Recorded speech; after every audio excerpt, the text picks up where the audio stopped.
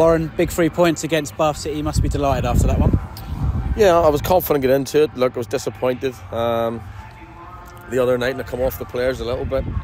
But I'm delighted for the players at this football club and the people on the board and behind the scenes, because some people think it comes at 12 o'clock and you go home at 7. But you don't know how hard it is when you're not winning games. And I said to you, the boys have never give up. I said this earlier, we've been in games. Every game we're competitive.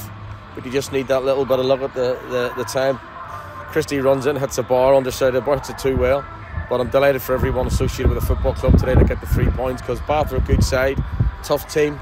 I think that's only, they were coming in this game 1 defeat and 6, which was last week. So no, I'm pleased for everyone associated today to go and get that win, and especially a clean sheet in the win. We're under pressure. The lads really dug in, didn't they? And look at the formation and the lineup today. Manny Parry coming back in the side, playing a little bit of an unfamiliar role just in front of the back four, and he was brilliant today, wasn't he? I thought Manny was outstanding. I'm being honest. I thought, people raised their eyebrows, and being honest with my own staff whenever I looked at it. To do it, which is what I want. I've got a great staff around me, great honest people, and that's what I want, challenged. But I just thought Manny's one of them. I've watched him lately. He cares, he's honest, he's around the boys, and he's a big presence, big character in the changing room. And when the chips are down at times, that's what you need, your big characters. And I thought he was outstanding today. But it gives you that wee bit of security. We pushed Donny up one, and Donny's been fantastic the last few months. And I'm really pleased for everyone to get the win. And the winning goal, I mean, we've been speaking for a couple of months now about getting that win here, since the first one since New Year's Day. We didn't care if it came off someone's backside or whatever. And it was a bit like that, wasn't it? It was a bit scrambly, the goal. I think we looked at the replay and it hits a couple of bodies of Bath players before it goes in. But sometimes that's what it needs. 100%. Look, at the end of the day, goals are goals. Goals win games. You keep clean sheets.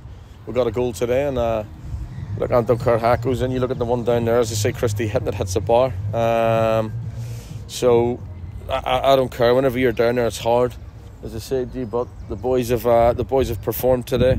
They haven't shied away. And as I said to you, I'm pleased for them to go and get a result in the clean sheet. Get up the wings! And at the other end, Youssef Mersin in goal. You talk about staff staying after hours. I mean, that was a case of that last night, wasn't it? Because there was a real panic mode on to make sure that could happen. That's why I said people think you turn up from 12 and go home at 7 on a Saturday.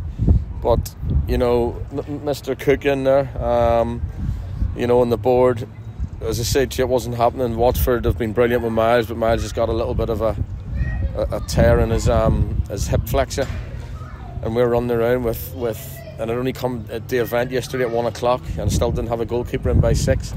But I want to thank the hard work with people behind the scenes. Maidstone have been brilliant for what they have done. So I'm really pleased, as I said to you, the club to get it over the line. And I know Yusuf, I had him at Crawley, took him out to Bulgaria when we trained for a few weeks, and I know a club come in for him on deadline day to try and get him. So I'm just pleased that he's come in, he's kept a clean sheet, and moving forward, the people behind the scenes today, that's for them, because they certainly worked hard. We've got Dylan Gavin in as well on Thursday. Daniel Nkrumah as well, but he was missing today. Can we expect to see him back on Tuesday? Yeah, we do. We needed to get him in before the deadline, but Dan's had a little bit of an injury. But the boys' faces lightened up whenever he walked in, so I was really, really pleased, to strengthen. I tried to get another one in the deadline, and I couldn't. But Dylan will come in, Dylan will get fitter. He's not played in a while, but he'll run around the kid.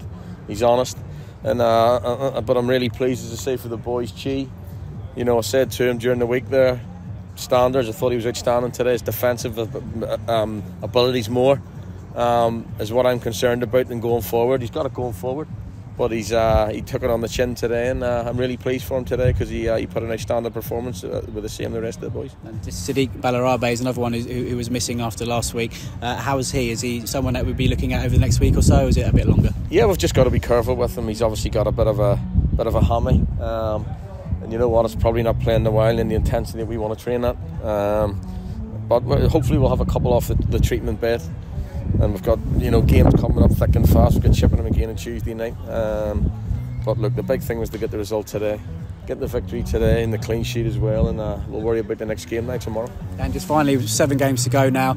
It was a potentially a little bit half looking over our shoulder after last week. But is that now a real shot in the arm when it comes to the running now? I think people thought we were looking over our shoulder, but when you were here last year and you seen when it was out of our hands to it being in our hands, don't look. You've jumped up to 15th today.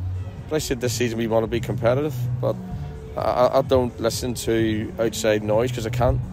I said this, I can't. I can only affect what's in that changing room, what's in around me, and I thought they were outstanding today. I don't look at it. There's a lot of football to be played. We've done nothing yet. It's given us a win. It's given us a couple of positions higher, but we've done nothing. I don't look at anything like that. There's 7 games to go. That's all I focus on. Well done, Warren. Thank you.